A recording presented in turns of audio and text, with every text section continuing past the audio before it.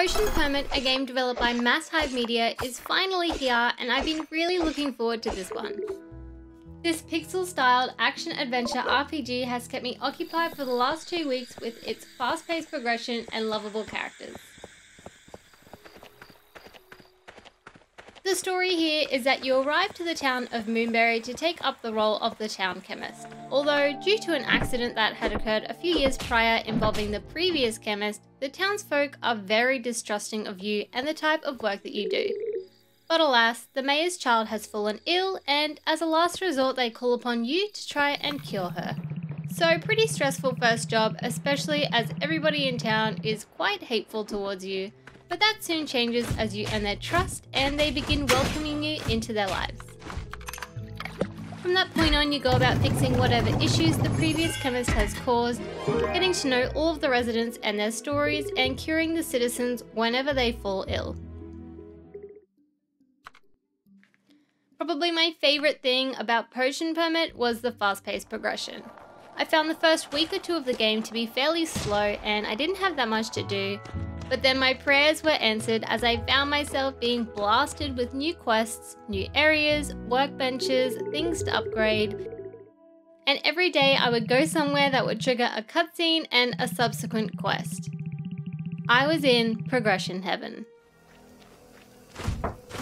Now, to give you a bit of a look at what you'll be doing in this game, I'll be talking through the clinic that you'll manage, building friendships with the town citizens, upgrading your home and tools, and general world exploration. Shortly after you arrive to town and prove that you're a capable chemist, you'll get the clinic to manage where you'll diagnose and treat patients. A little alarm attached to the clinic will go off when you have a patient, so you can make your way over and start the process of making them better. You'll diagnose these illnesses by playing one of several mini-games, which are all fairly easy to complete. And once you know what they have, you can then make the potion to cure them. The majority of these illnesses are things like bloating and rashes, which makes it all the more funny that these people feel the need to stay overnight in your clinic. I was surprised to find that the clinic isn't that large a part of the game. I thought I'd get patients more often as I progressed, but it stayed about the same. A blessing in one way because you don't want to be pulled away from whatever it is you're trying to accomplish by having to cure people, but it would have been helpful at times to earn the extra cash. Onto friendships, which unlike the clinic is a very large part of the game because that's where you'll find about 80% of your quests. I'd say on average I'm never really focused on making friends in games unless it benefits me in some way, but that wasn't the case in Potion Permit. These people hate you from the start and will barely even talk to you. So to go from that to them being polite and then to them opening up to you about their troubles and backgrounds, I found it quite interesting. They all have these unique and distinct personalities and stories that are all very detailed. Not only did it make the side quests interesting, but it gave the town as a whole a sense of life to it.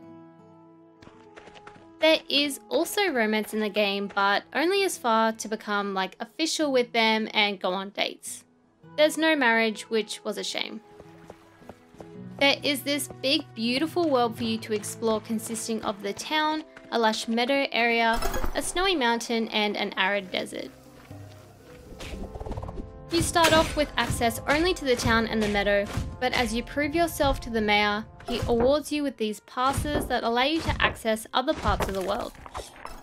You'll explore to find ingredients for your potions, wood and stone that's used for various upgrades, and to engage in combat with various animals that occupy the areas, as they also provide resources to be used in your potions.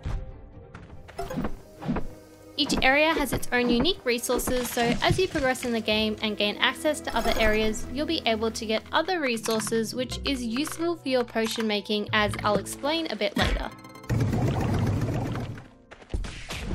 If you're more of a casual gamer and are wondering about the combat, don't stress. Combat consists of using any one of your tools you have for resource collecting, such as your axe or hammer, to attack enemies.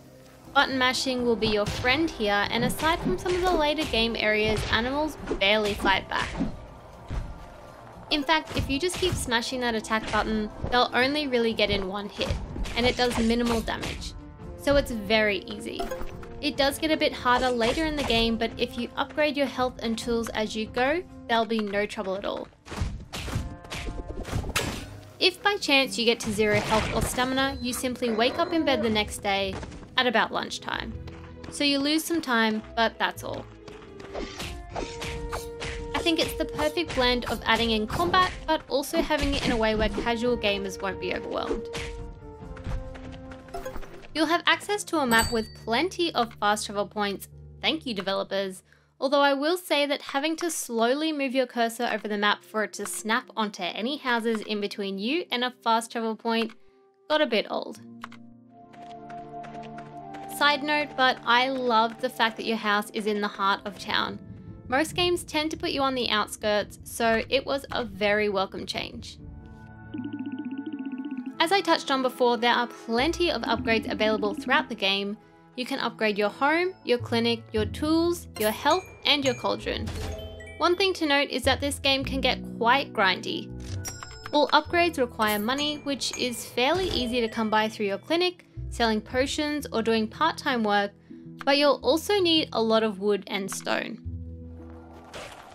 This can take quite a while to get as you burn through stamina easily, so that limits how much you can get each day. But also, you need so much of it. Even your first few upgrades will have you spending several days collecting wood and stone.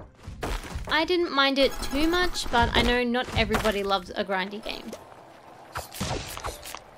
On the plus side, it's easy to grab any surrounding plants as you do this, meaning you'll always have a good supply for your potions. And speaking of potions, just going into that a bit more, each plant that you collect comes with its own unique shape, kind of like Tetris blocks, and each potion has a different sort of area that you need to fill with these shapes to successfully make it. You only get a certain number of ingredients to use to fill these areas, but upgrading your cauldron will allow you to use more ingredients.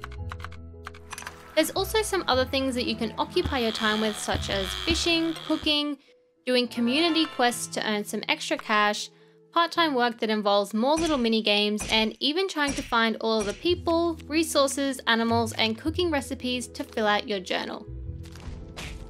Last but not least, you get a pet, which was one of the initial things that drew me into wanting to play this game. Who doesn't love a trusty little sidekick to keep you company as you explore? You can name your dog and it will follow you around wherever you go, except indoors, which, like, lame. At first, your dog doesn't really do much, but as you build your friendship, he can help you out by finding buried items and even leading you to NPCs that you're wanting to find. Onto graphics, and I love pixelated art styles, especially when a lot of detail and thought has gone into it. And while Potion Permit has very simple graphics, the amount of effort and detail into everything from the art to the interactions with the townsfolk and how they act, it's anything but simple. It's quite an immersive town with amazing attention to detail, so thumbs up from me. As for the sounds, I am just a huge fan of crisp, crunchy sound effects in video games.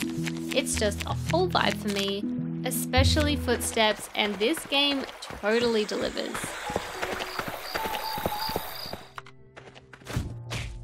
I did experience some minor lagging at odd times as I played on the Nintendo Switch, and I also had a few times where animals were glitching and going to places they shouldn't have and were out of reach.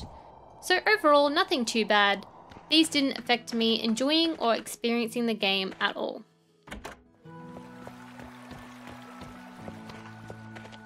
So onto some tips if you decide to play this game. If you ever find yourself a bit stuck, I recommend you explore.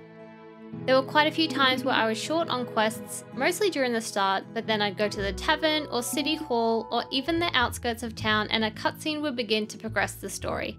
So exploring is essential. Make sure you upgrade your cauldron as much as you upgrade your other stuff. You'll need these upgrades for later potions that you'll have to make to progress the main story. Lastly, I recommend whenever you're in the wilderness, just keep collecting plants as you go, because it'll mean you always have enough to quickly cure any patients you might have, saving you the hassle of having to constantly go out to collect plants for your potions. Given that there are so many other similar titles like Potion Permit saturating the game market nowadays, it really pays to stand out and offer something unique to set you above the rest. Honestly, I don't think Potion Permit necessarily has that, but at the same time, I don't think it falls below any of those other games. It's another great, cute little pixelated RPG that I thoroughly enjoyed. If you generally find that you like games where you can build relationships, learn about people's stories, upgrade all your stuff, and like a really chilled and relaxing game experience, then this one is for you. Thank you so much for watching. Please hit that like button if this review helped you. I really appreciate the support, and I will see you in the next video. Bye!